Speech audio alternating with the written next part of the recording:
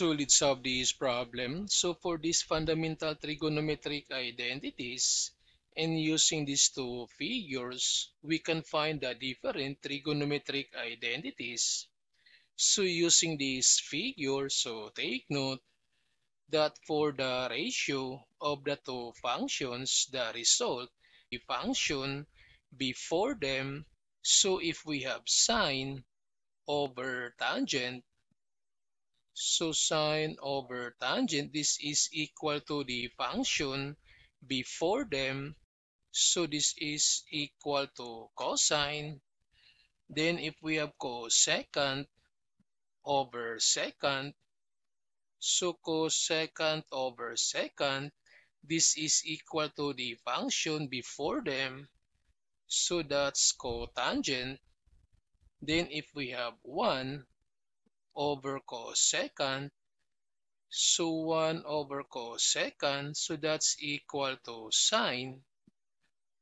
Then for tangent over secant, so tangent over secant, so the function before them, that's sine. Then for multiplication, so if we multiply the two functions, the result is the middle function. So if we have tangent times cosine or cosine times tangent, the result is the middle function. So this is equal to sine. Then for cosecant times cosine, so cosine times cosecant, so the middle function is cotangent. Then for sine times cotangent, so sine times cotangent, so this is equal to the middle function, that's cosine. So this is how to use this figure to find the different trigonometric identities. And for the square of the functions, so in this case, we need to focus on a triangle. So for this triangle, so we have sine squared plus cosine squared, that's equal to 1. And for this triangle, so that's tangent squared plus 1, that's equal to secant squared.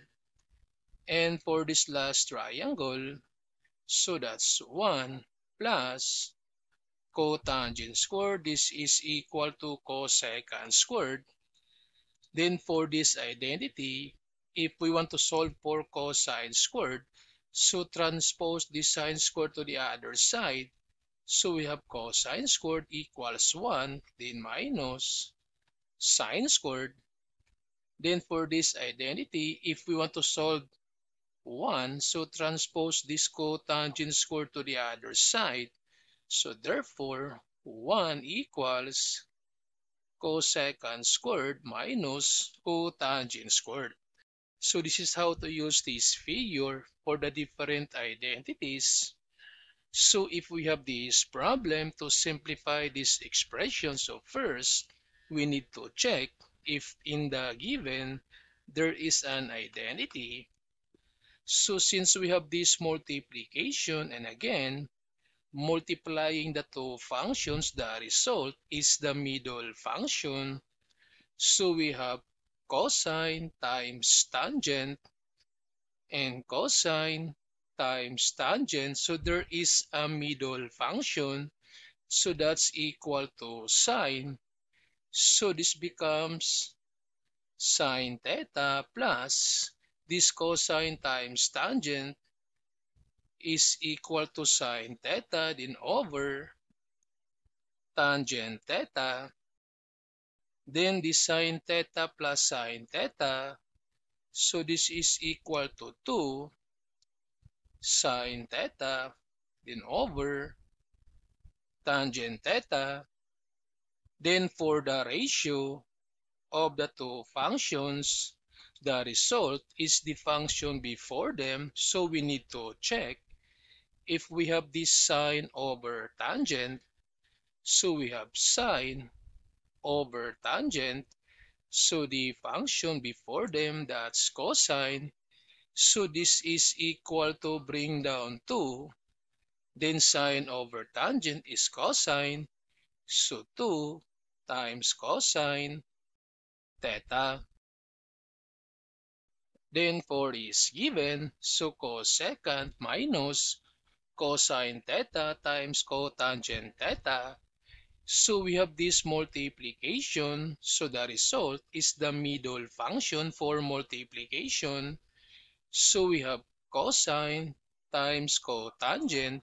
So since there is no middle function, so therefore there is no identity for cosine times cotangent. So on this case, we need to rewrite the other function to sine and cosine. So convert this cosecant and cotangent to sine and cosine. So for cosecant, using sine and cosine, so that's 1 over sine. So this cosecant is 1 over sine theta, then minus. So just bring down this cosine theta. And for cotangent, so cotangent, so you can have cosecant over secant. But since we need to rewrite all these functions in terms of sine and cosine, then we're going to use this identity for cotangent. That's cosine over sine. So times, so cotangent is cosine theta over sine theta. Then to simplify, so we have 1 over sine theta, then minus multiply. So cosine times cosine. This is cosine squared theta, then over sine theta. So since the same denominators, so we can write this one as 1. So 1 minus cosine squared theta, then over, copy the denominator, sine theta. Then for this 1 minus cosine squared theta, so we have this identity, that sine squared plus cosine squared, that's equal to 1. So to solve for sine squared, if we transpose this cosine squared to the other side, so this becomes sine squared equals 1 minus cosine squared. So therefore, this 1 minus cosine squared is equal to sine squared. So this equation becomes sine squared theta over sine theta. Then we can cancel sine theta and cancel 1 sine theta. So this is equal to sine theta. Then for this given, so we have this secant squared theta minus tangent squared theta. So using this identity, because we have this tangent squared and secant squared, so from that identity, the tangent squared plus 1 is equal to secant squared. Then if we transpose this tangent squared, so this becomes 1, then equals secant squared minus tangent squared. So therefore, this secant squared minus tangent squared is equal to 1. So this expression becomes 1 then over cosine theta.